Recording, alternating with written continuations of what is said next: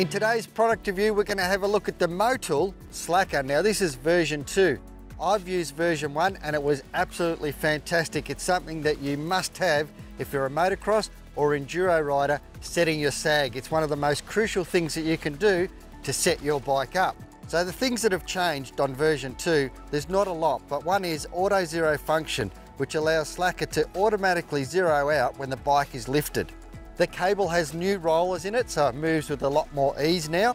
And of course, version 2 still has the great features the original Slacker came with, like the digital sag scale that reads race sag in real time using a retractable Slacker cable. And don't forget, the remote display allows a single person to easily take precise measurements.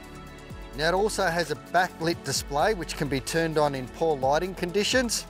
And of course, the biggest benefit for the Slacker is it really means you can set your sag by yourself, but if you do have a helper or a mechanic nearby, it's very easy to read the measurements in real time. So using the Slacker really does make setting your sag a no-brainer. So there you go, the Slacker version 2.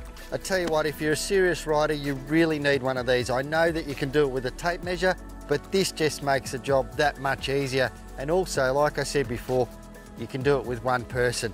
Go out, check it out at your local dealership. You will not be disappointed.